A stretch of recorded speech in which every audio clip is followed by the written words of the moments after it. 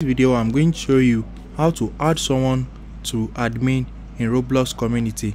So if you want to add any of the member in your community to admin, let me show you how it is done.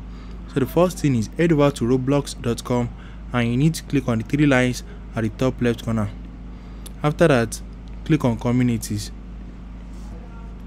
Right here in communities, select the community that you want to add admin to. Once you select it, click on the three dots in front of the community name. After that, click on configure community. Right here in configure community, click on members at the left hand side. And now you are going to see all the members in the community. So you can also search for the member that you want to add as admin. So now click on member under the person and click on admin. So now the person will now be added to admin in the community. If you found this video helpful, smash the like button and subscribe.